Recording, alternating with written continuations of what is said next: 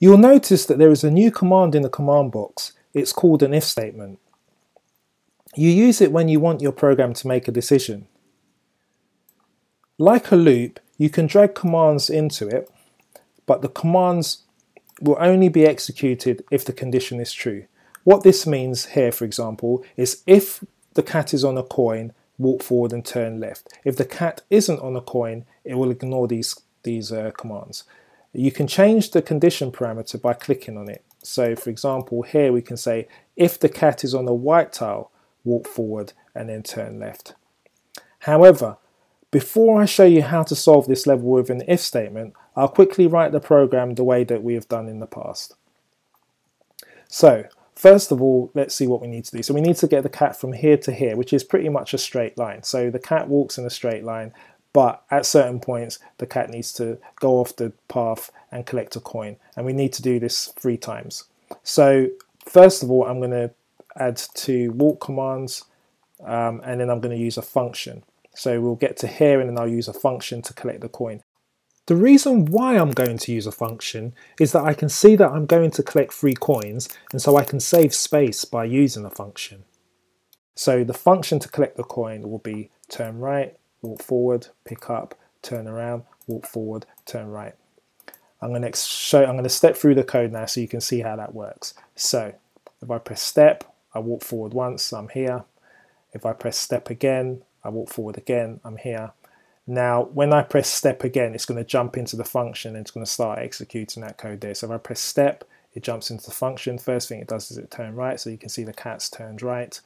And now the cat walks forward, picks up, turns around, walks forward, turns right. Now, to do the remainder, I just need to do the same. I need to walk forward twice again and call the function, walk forward, call the function, and then finally walk forward. So I'm going to do that quickly. And that should be it. So if I press run, that should collect all the coins and get to the finish line.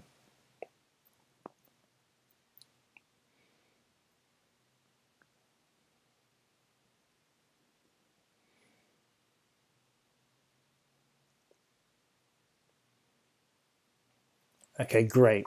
So that got us to the finishing line. Only got us 2 stars though, because we used 15 commands rather than the 10. In order to get 10 or fewer commands, we need to use an if statement, and that's what I'm going to show you how to do now.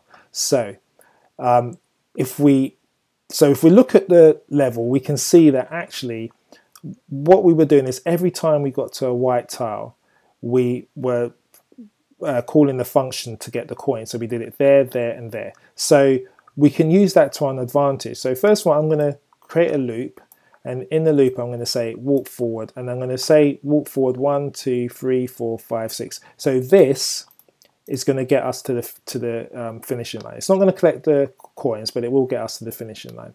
And then what I'm going to do is I'm going to delete the old program, and I'm going to add an if statement to my loop. And in the if statement, I'm going to say if we're on a white tile, so if we're on a white tile, this one, or this one, I want to call the function, because this is what I was doing there anyway. Yeah, but this way the program, the cat's making the decision on its own.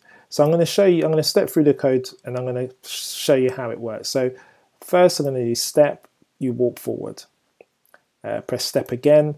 Now we're in the if statement, and the first thing it asks is if I'm on a white tile. Am I on a white tile? No, I'm not on a white tile. So because it's not on a white tile, it won't execute the code in the if statement. So it will ignore that and it will leave and come back around and do another step and walk forward. So there you go there.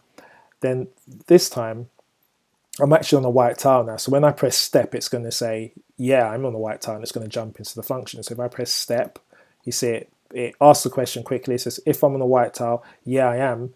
It jumps into the function straight away. And turns right, so you can see the cat's turned right. So again, if I step through, pick up, turn around, walk forward, turn right, you see the function's doing exactly what it did before. And now I can just run the program and it should just work.